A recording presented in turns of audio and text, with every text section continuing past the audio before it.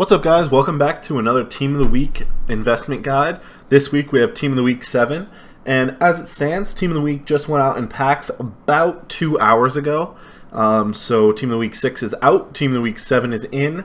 If you guys didn't catch the Team of the Week 6 video, a lot of those players can still be bought for cheap, so check that one out for what I pick out as good investments. It is on the channel, should be in the same playlist as this video if you guys want to check that out. And before we jump into this week's cards as to who and what to buy, as to when you should buy and sell, before we jump into that, I do just want to talk about the support on the channel recently. It's been great. We're getting a few videos into the hundreds of likes area, or sorry, hundreds of views, and we are getting the likes as well. So I just want to thank everybody who's watching, and if this video helped you out at all, please think about, just hitting the thumbs up and liking the video, as well as subbing to the channel if you want to see more content like this. So without further ado, let's jump into this Team of the Week. So obviously the headliner is this 91 Higuain here. His normal card is okay. It's not great, but his inform card is pretty good. Is it worth 400k? Not in my opinion. As a card to use, right? So at this point in FIFA, pretty much everybody's got a couple of 100,000 coins to spend if they sold what was in their club, or you're just hanging on to it in the bank. Pretty much everybody's got a decent amount of coins at this stage, so most players are attainable. So I will talk about players in terms of is this guy usable or not as well. Higuain, I don't see as a usable card. Let's just look at his hourly. He started at 440, he's all the way down to 400. He's going to fall really fast, I think. I can see him even dipping below 300 at some point during the week, maybe even lower. But again, a good striker, but somebody that I don't think is going to be great for investments this week. Just because there's better options in the Serie A. If you can look right here at Mertens. Mertens is a much more desirable player than Higuain. He has way more pace, essentially the same shooting, way more dribbling, and better passing as well. So, and he's a second in form, actually, as well. So, I understand you're paying almost double the price, or currently, but Mertens will drop as well. But he's probably the most desirable striker in the Serie A, and one of the most desirable Belgian strikers as well, up there with Lukaku. Certainly better than Lukaku in my opinion. 4-star skills, 4-star weak foot. That's just phenomenal. High-low work rates. You can play striker. You can play cam. You can sub him on as a winger if that fits your fancy. I mean, look at his in-game stats. Absolutely phenomenal. Pretty much everywhere. What did he start at? Let's see. No hourlies for him. Footbin doesn't have the hourlies up for him yet, I guess, not loading in. But look at how much he's dropping. 3 minutes ago, he was at 800k, and now he's dropping all the way to 738.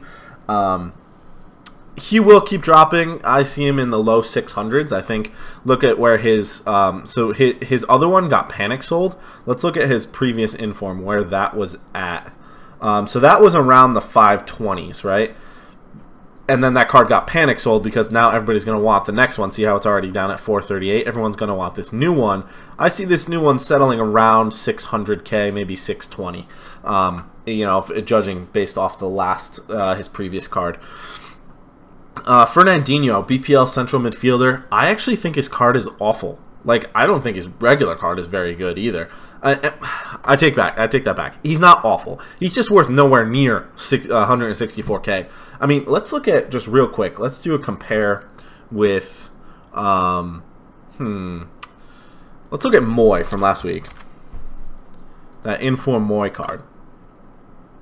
Now, okay, granted, he has the same pace, but he has way better shooting, better passing, slightly worse dribbling, worse defending. Okay, Fernandinho's your boy for defending.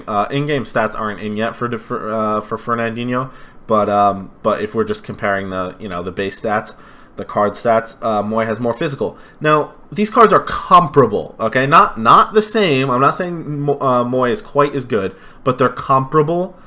And Fernandinho is like 8 times as expensive. That's absurd to me. He won't stay that high. He shouldn't stay that high. And he's not that good a card in my personal opinion. So another one I wouldn't really invest in that may look like a good shout right away. Now, Ashley Young, I think, is one I would invest in. I think he's going to be very common. He's a 75 rated non-rare card. He'll be packed a lot, especially around reward times, and he will be able to get sniped really easily. Like if you're searching on the market, I will be coming out with a video that is all kinds of trading methods. So if you guys don't know what sniping is, pay attention on the weekend. An in-depth trading video will be coming out. Just a heads up for that. He started at 50. He's all the way down to 30 already. I think he will settle in that. Yeah, it's hard to say. My number for him, if he goes low 20s, pick him up. If he goes mid 20s, I might pick him up anyway. I mean, he will still continue to fall. He's only been out a couple hours. He may even go below 20. I think he's a fantastic deal below 20. An English left back that's a decent rating for squad builder challenges is going to be invaluable for you. Usability, not fantastic, but he's definitely usable. Medium work rates is a little weird for a left back, but he does have the key stats in the right areas in terms of pace, passing, and dribbling for a left back, offensively speaking. And then 77 defending is okay, but he's actually his base card is a right back with 65 defending, which is insane to me, but whatever. Yeah, again, low 20s I think is a good buy price for Ashley Young. I could be totally off there, but that's my call. This guy, also underrated for SBCs. If you guys follow any other traders, wow, somebody undercut massively there. 21 versus 27s across the board. If you guys follow Elite at all, ELYYT, I believe that's how you spell it. Really good trader on YouTube. He streams on Twitch as well. Shout out to him. But I did get this little piece of information from him. I was thinking it too, but he said it on Twitter. I just want to give credit where credit is due. It's a great point. He gets a strong link to informs like Hilton, right? So that second inform Hilton, that's 84 that was in packs last week that everybody was using for those squad builder challenges, such as the icon squad builders, for example, or the player of the month ones. This guy gets a strong link to him, so he's very useful for chemistry. Let's say a squad requires an 84 rating with 2 informs. This guy's going to be down like 20k or so. Hilton's not going to be a lot more expensive than that. This guy may even go more like 18, maybe even lower. Now you got 2 informs in your team, and you can submit that squad builder for a little bit cheaper. So he will be valuable at some point. If you can get him in the low teens, mid-teens, maybe 13 or so, that he's going to be a good buy. I do think he will go that low, maybe even lower.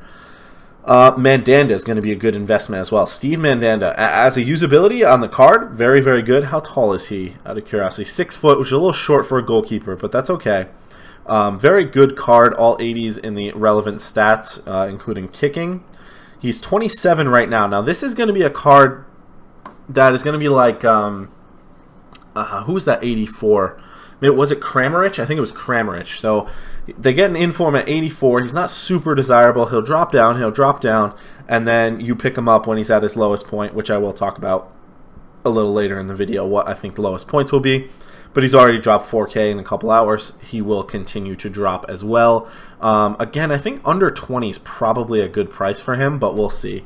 Who else? I think Farfan is somebody I'm going to pick up for my team as a super sub, potentially, if he goes low enough.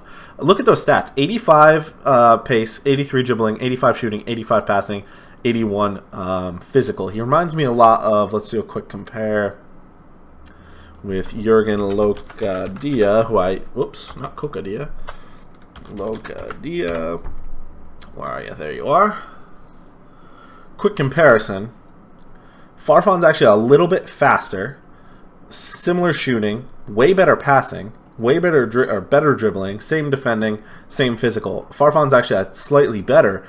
So if he drops anywhere below that like 15, 18k, he's going to be well worth it on the pickup for a super sub. Obviously difficult to link, but could be worth it. I use that Locadia card, and he's phenomenal for me. So the appearance of this guy in Team of the Week obviously hurts those who invested in the Fulcraig last week, the German striker, who was a little higher rated, so he will hold value. Don't panic if you did invest in him. I'm going to sell after the candidates get announced on this Friday, I think. I don't think I'll wait too much longer than that. to sell my Player of the Month German Sane investments. If you guys aren't up to date on that, Sane looks set to win Player of the Month. I mean, it's going to be a Man City player one way or another. If you guys are interested in a Player of the Month investment video, I can come out with that. A lot of people are doing that though, so you can check it out in other places. He could be an investment, but only at discard. Alright, so moving on into another investment I actually really like is this guy, Capon. If you take a look at him, his upgrade is phenomenal. Plus 8 pace, plus 10 dribbling, plus 12 shooting, plus 9 defending, plus 11 passing, plus 8 physical. And this is a very usable card, especially when you consider that there are hardly any usable Belgian fullbacks at all. You got Jordan Lukaku on the other side, on the left back, and I don't think you really got a right back. And this guy kind of fills that need if you're making a Belgian team or something with hybrids. His price hasn't really changed. It's started low and stayed low. He will be available for discard at some point throughout the week. I recommend you pick one up. I'm going to pick one up for sure. I might pick up a couple because I think he'll stay in this 12K range, but you'll be able to get him on bid for min price, and you'll make a couple of K on that guy if you're interested. Just do want to talk about Kieran Dowell. He is an Everton player out on loan to Nottingham Forest. Obviously, very, very low price point. I probably will be picking him up just because, Everton player, and but he does have fairly usable stats, I suppose. His in-games will be telling, but just wanted to quickly mention him. Is there anyone else we need to talk about? Anybody else in the starting 11? We'll talk about Ter Stegen. Let's see. I hadn't prepped to talk about him, but we'll take a look. He's more expensive than I would have originally thought. He hasn't gotten phenomenal upgrades either. Not a great card, to be honest with you. He's actually gone up. That's a little crazy to me. Wow, what a peculiar card. He's going up. You hardly ever see that. Very strange. Okay, well, Ter Stegen's one to watch out for. I'm not really sure what to say about that. Very, very interesting. Look at his Xbox prices as well. Wow, that card has absolutely stymied me. I don't know what to say about that one, but keep it in mind. Let's look at Hirving Lozano. Very, very usable player. I've used this card. Look at the shooting upgrade this guy got. Plus 11. That's crazy. To 83 shooting. I can't wait to see his in-games. I think if he's under 20, he's a good investment. We'll see. I mean, I think he will bounce back up to some sort of like mid-20s. And a lot of these investments, you got to give them time, right, guys? I mean, don't panic if they go lower than you bought them for. Don't panic. One thing to keep in mind is Team of the Week investments are going to be difficult after about this one. You'll be okay with this one. After this, you're going to be in a little bit of trouble because Black Friday is coming. Now, Black Friday is, I'm just going to click over to the Team of the Week. We can just look at the Team of the Week while I talk about this. Now, Black Friday is the Friday after Thanksgiving. It's a very big shopping holiday, and then Cyber Monday is that following Monday, where it's like an online shopping holiday, right? It's the whole thing's created so stores got back in the black, right? They owed money and they purchased a bunch of things, and so many sales are done on this, traditionally done on this Friday after Thanksgiving. These stores get out of debt and back in the black. That's how it kind of originated. Back in the positive numbers, that they're making money again. Now, to celebrate this, FIFA don't give you any deals like real life stores do. At least they haven't in previous years. What they do is they just offer a lot of packs and hope you pay the regular price for them. And people do because they're crazy. Now, what this does is create tremendous supply. They offer so many packs, and all these players get listed on the market, right? So you have to be careful. Excuse me. Sorry about that. You have to be careful. Actually, that was my dad texting me about another video, interestingly enough. But anyway, you have to be careful with Black Friday because prices will drop, and people now have known about it. So obviously when supply goes up, prices drop. But now people know that the supply is going to go up and that prices will drop. So what they do is they sell, right? They sell because they don't want their investments to go down. They don't want all these, say like Timo Werner, right? I don't know what he's selling for now, but I bought him at 30K. Now, if I sell him, I've made a loss on him. But if I keep him, no loss, right? Now, they don't want these players to get devalued, right? So everybody cashes out, and now they have all their money in coins, not in players.